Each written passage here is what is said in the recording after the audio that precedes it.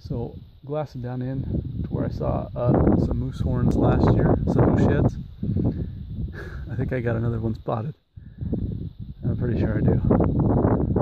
I'm going to put this on the tripod on the spotting scope and you can have a look. I'm going to head down and get it. Excited, another antler collecting for this year.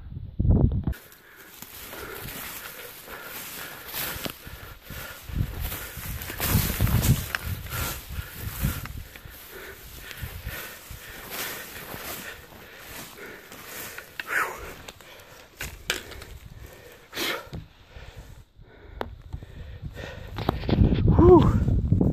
That's a nice one.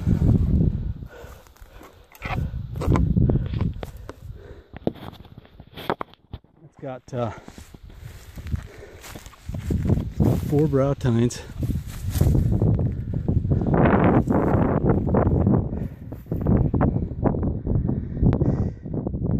Nice antler.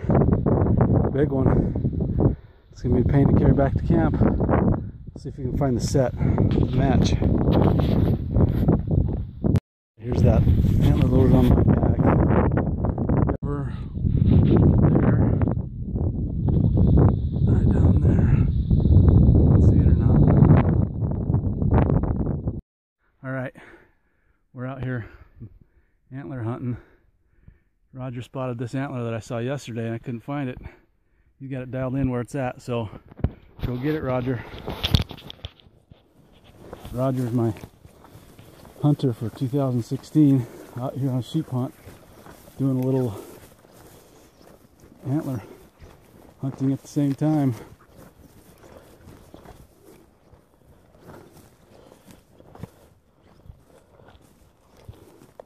Oh, sweet. I think that's the match to the one we got back at camp, huh? Pretty nice. That is a nice one. Dang. Yeah, I think that's the match. The one we got back at camp. Been chewed on. Been chewed on a little bit. Yeah. Oh man. 20 or 30 pounds. Yeah. Let's see the other side. Over on the ground there. Holy smokes. Look at that bad boy. Woo! Alright.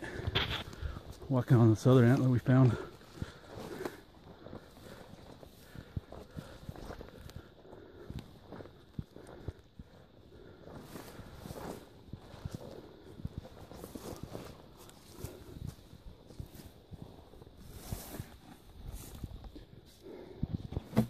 Pretty cool.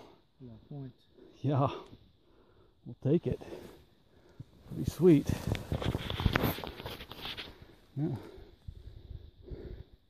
Now we gotta get that thing back to camp. It's only several miles. No big deal, huh, Roger? Yeah, maybe you guys.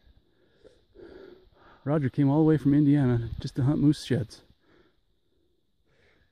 Sheep's just a kind of a ancillary thing. Yeah, anybody can hunt sheep. Moose sheds is what we're after. All right, Roger. Ready to roll back to camp with our trophies? We're all saddled up, ready to roll. All right, Roger. Here we go. All right. 10 o'clock at night. Still daylight. Oh yeah, we got plenty of daylight left. We're like 3 miles from camp.